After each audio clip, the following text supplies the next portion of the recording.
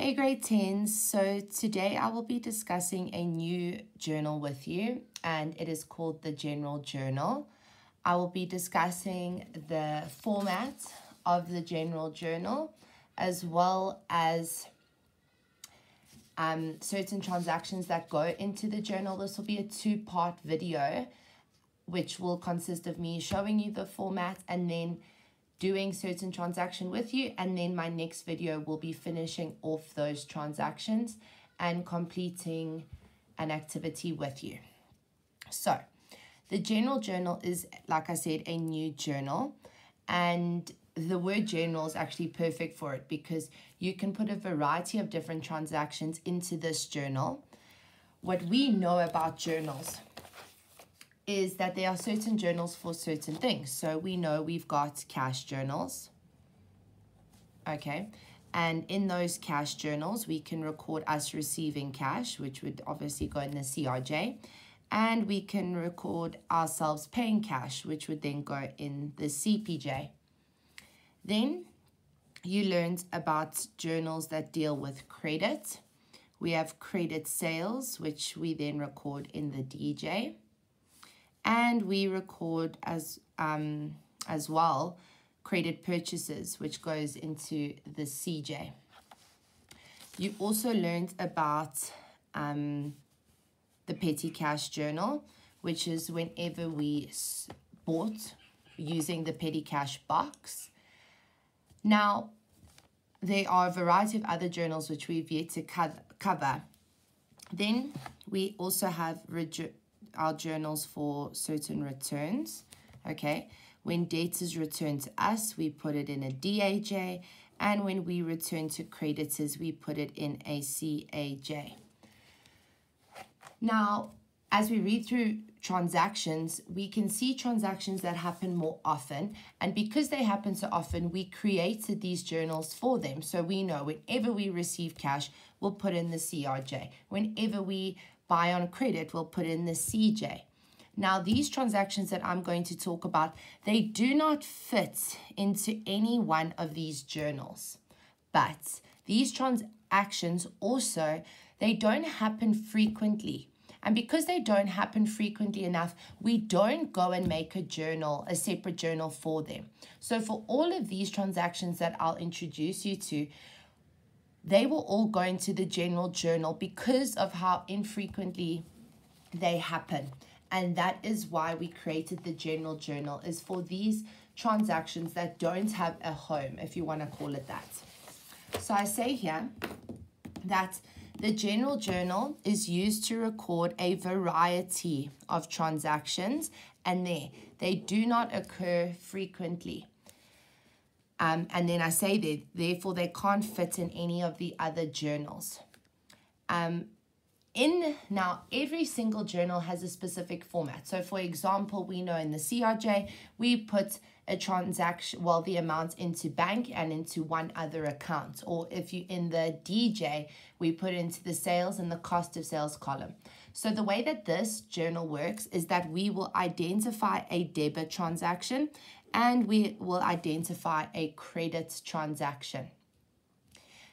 As well as, because the transactions are so random and infrequent, we also have to give a brief description of the transaction, okay? And that brief description is called a narration, which we have to identify in the transaction as well. Then we have the source document, and it is called a journal voucher. Now, here is the format of our General Journal. We have the source document column, which is the journal voucher column, and obviously these will follow in numerical order. Then we have the details column, and in the details column, so I explain it in depth, but what happens is in this details column, we will always identify the debit account first, no matter what. Okay, so whatever account is being debited, you have to write that account name first. And then the second line, we will always put the credit transaction. Now you can see I didn't write the word credit straight underneath the word debit. That is because whenever we are crediting an account, we have to indent it to show that the account is being credited. And we do this to show the account being credited because sometimes we might have two debit entries. So we have two debit entries, you'd place the accounts underneath one another, and then we can easily identify the credit entry when we see the indented account, okay? And then in the line underneath the credit account, we would then go ahead and write the brief narration. Now, the narration depends on the transaction that happens, and I've identified them later on in this booklet, and you have to know these off by heart. You'll find later on in grade 10 and in grade 11, we actually leave the narration portion out. Now, we need to move on, and we've got the folio column. In the folio column, we will identify, and I've said here in point number 5, we will identify the general ledger folio, so either the B1 or the N1 account, or B5 and N2, whatever it might be. And sometimes we even have to put the debtor or the creditor's ledger. So that's very important. We can't forget to leave that out. Okay. Then we have the debit and the credit column. So obviously for the debit account, you would put the amount there on the debit side. And for the credit account, you will put the amount on the credit side. Remember, these two have to be the same, okay? Your debits have to equal your credits, and you know that because of the double entry rule. Then, specifically, we have a debtors control and a creditors control column, okay? This is very important. I always say that it reminds me to go to the debtors ledger as well. We can't forget. So whenever you have a debtor or a creditor's account, it becomes important to go into these columns. So if you're dealing with a debtor, you would enter into the debit column, and you would also have to go into the debtors control T account and debit that transaction as well. So obviously, as we do the examples, you understand. But what you must remember is whenever you are dealing with a debtor, you have to also enter the amount into the debtors control account, because the totals will get posted to the general ledger. Okay, bear in mind that debtors control is an asset, which means it works plus minus, and creditors control is a liability, which means it works minus plus. So same thing here. If one of the two accounts was a creditor, you would enter it into the debit and credit column, as well as the creditors control account as well. Please, that is vital. Okay, so that is the basic format. And then the last thing that you are required to do is, as soon as you are finished with the transaction, you need to underline underneath the narration to show that that specific transaction has been completed. Okay, so let's start with our first transaction that goes into this journal, and it is writing off bad debts. Now you can immediately see there the word bad, okay? I'm sure a lot of you have an idea about what this is, but if you have a bad debt, we need to think about who is in debt to us, okay? It is our debtors. Now, if we have a bad debt, that means that the debtor has been bad, and the only time you can imagine a debtor being bad is when he fails to pay us. Okay, that is very upsetting, because we rely on the fact that this debtor is going to come back over a certain period of time and pay us what he owes us. Now, if he doesn't pay us what he owes us, we are responsible for that. And that means if they have failed to pay us, that means we didn't make the sale. Okay, we're not earning an income. And because we aren't earning that income, you can immediately see that bad debt, when we experience a bad debt, it is an expense, okay? And it's an expense because we are bearing the brunt of that. It's causing a loss in our business.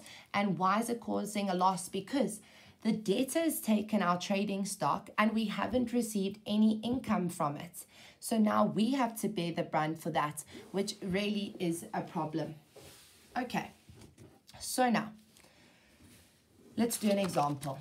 It says, a debtor who owed 360 Rand has been declared insolvent. Now, when a debtor is declared insolvent, it means that they do not have any cash. Okay, to pay back various debts. Okay, so when they are being declared insolvent, we immediately know that bad debts is going to happen because we won't receive any money. But sometimes what happens, and you'll see it in this example now, is we get their lawyers, if you want to call them that, who will approach our business and say, okay, we know that our client, your debtor, owes you a certain amount. He cannot pay you the full 360.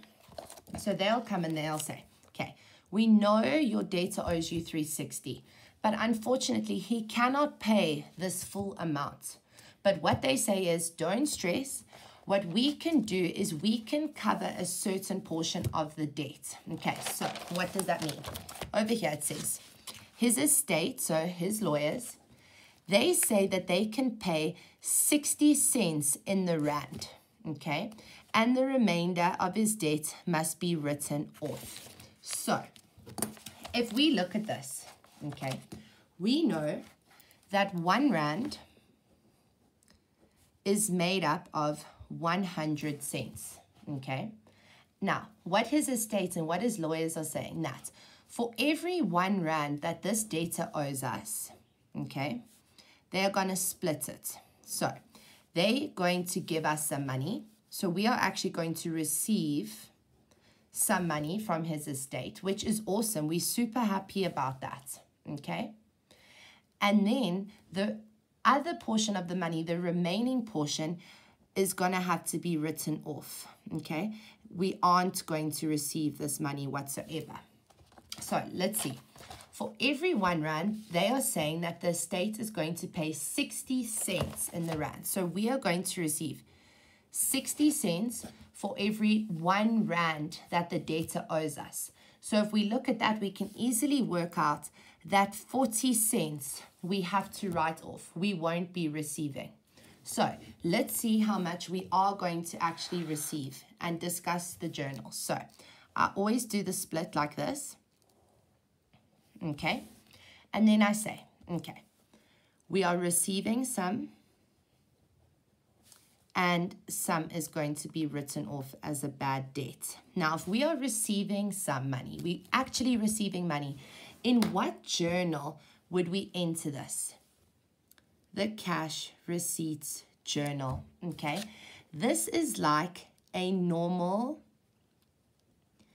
debtor's payment, okay? It's as if the debtor is paying us back. So we're super happy about that, okay?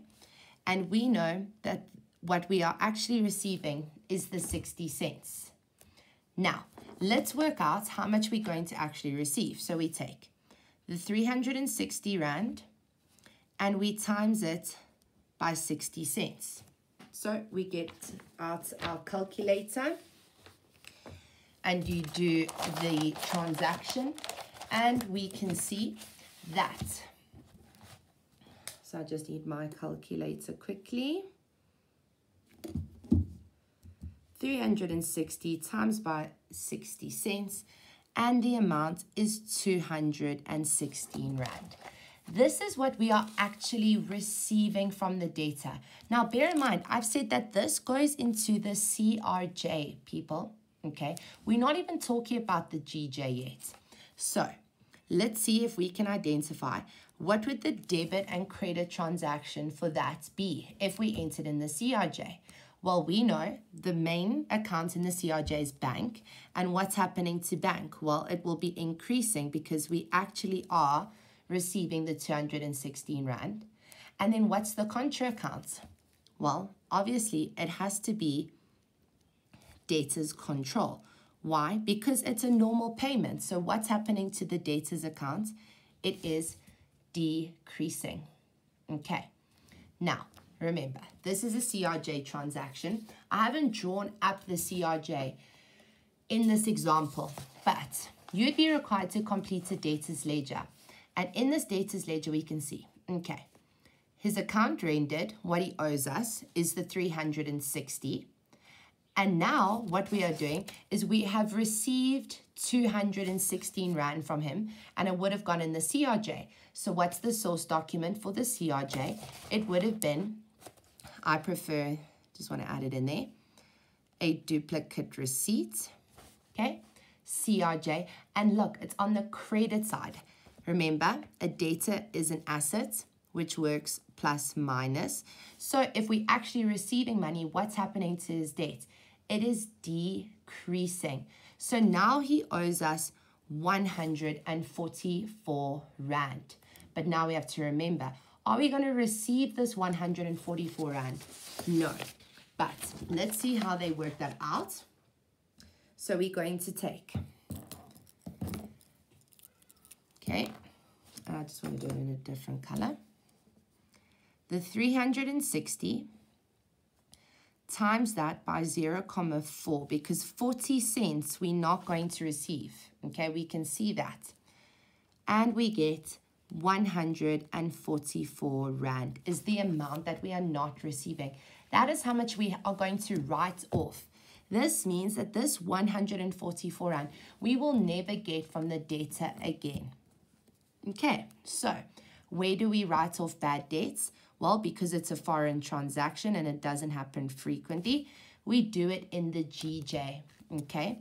And that is us writing off his accounts, okay? We can't do it in the CRJ because are we receiving this 144 Rand in cash? No, we're not receiving it, okay? So now, this 144 Rand, we have to write it off.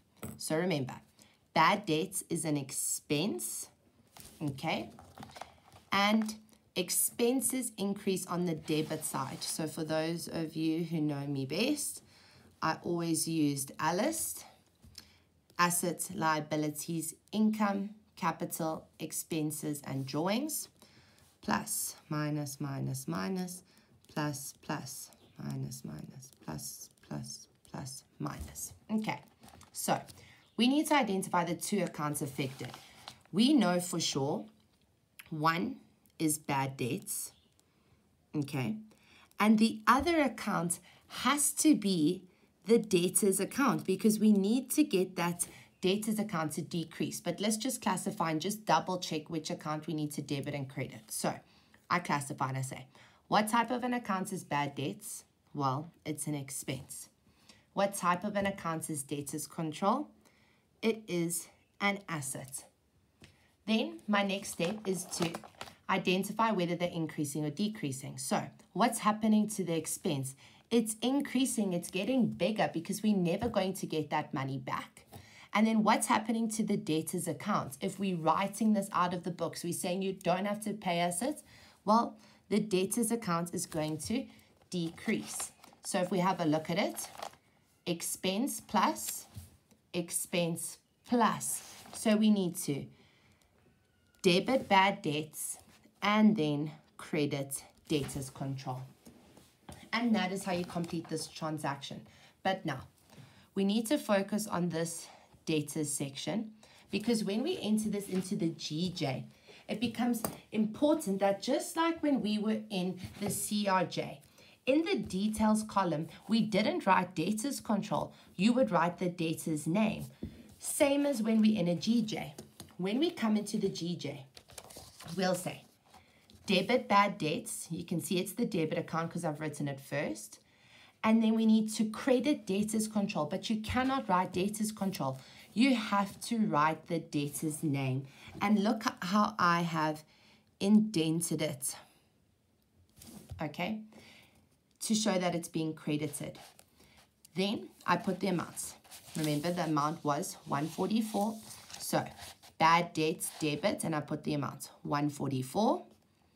credit J. Wade, who's the debtor, 144. And please remember to put his debtor's ledger number, because you mustn't forget, you have to go to his debtor's ledger to write off the debt completely.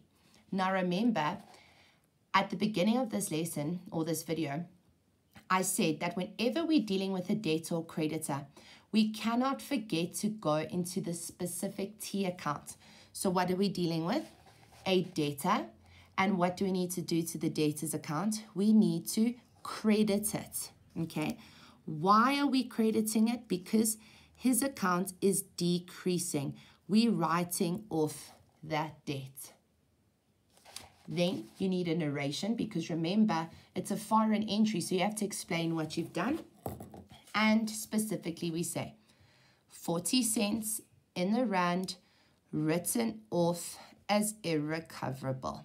Okay, once you've written the narration, you know that you've perfectly finished off the transaction, and we go ahead and we underline the transaction so that we know that we are ready for the next one. Now, you can't forget, you've got lots of reminders here. The debtor's name, his ledger, the debtor's control, okay? You have to go to his ledger.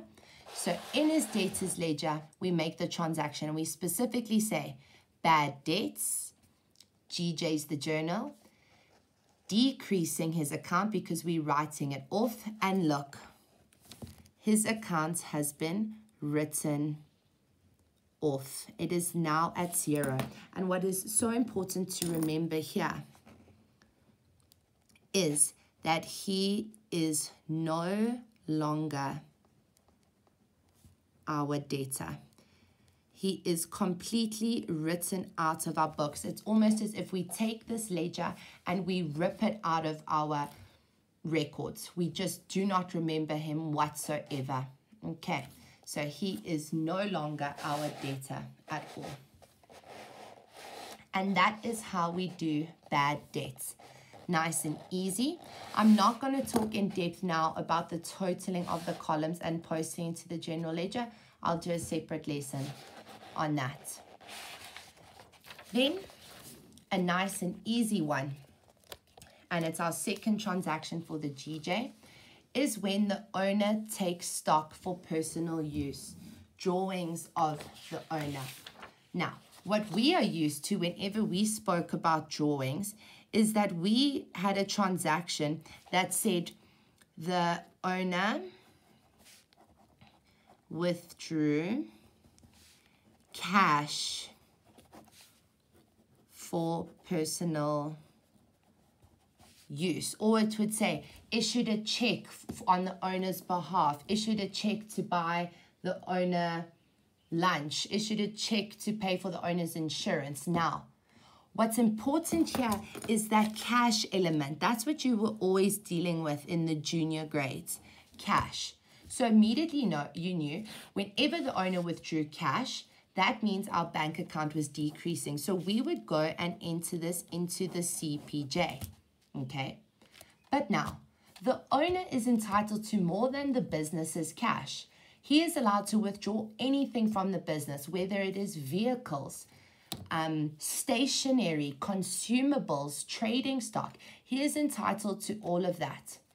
Now you can see, if the owner was to withdraw, so let me write this here.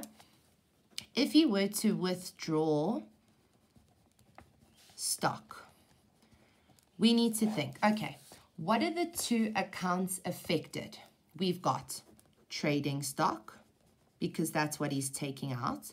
And if he's taking out stock for personal use, the other account has to be drawings. Then we classify. But what's important here, when I look at this, is bank involved? Okay, do we have bank here? No, we do not have bank. Therefore, we cannot enter this into a CPJ. This has to be entered into a GJ because it's such a foreign and different transaction. So let's check how this would work. What do I always do? Classify the account. So I say, what type of an account is trading stock? It's an asset. And then when I'm using a list, so most of you will do drawings as owner's equity, but for me, drawings is the D in a list. Then I say, okay, what's happening to our trading stock amount if the owner is withdrawing the stock? Well, the trading stock amount is decreasing because he's taking it out of the business. And then I say, okay, what is happening to drawings? The drawings amount is increasing. So if I look at a list, I'll see, okay, A minus has to be credit and D plus has to be debit. So there we go. We've just seen how does the owner withdraw merchandise? We need to debit drawings and we need to credit trading stock. Okay. So let's have a look at the example. But yeah, this is a very nice and easy one. So here we go. What I want to really highlight here is that the owner always takes stock at cost price. Okay. Why does he take it at cost price? So I'm just going to make a note here. Because he cannot make a profit off of himself.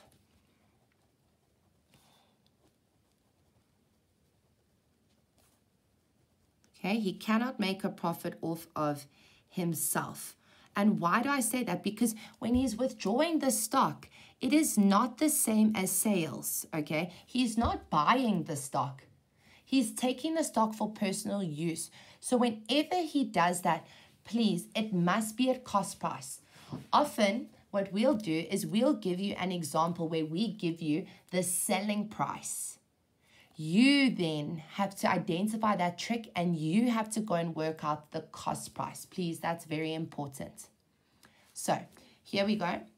We've got R. Martins, the owner of Sound Incorporated. Okay, so R. Martins is the owner.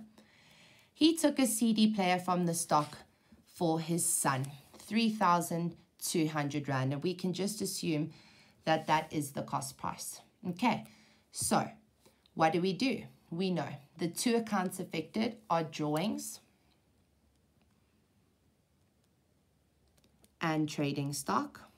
Okay, you can classify them, but you'll start to learn off by heart that this is the debit and credit entry.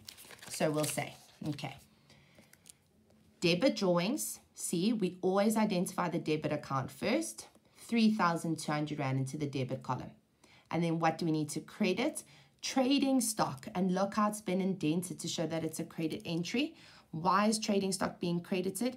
Because it is an asset that is decreasing with 3,200 Rand. Do you see these two amounts are equal? Okay, because of the double entry. Then I ask myself, am I dealing with a debtor or a creditor? No, you're not. So you do not enter into the debtors and creditors control. And the last and most important thing in order to complete the transaction is to say the owner took goods for personal use.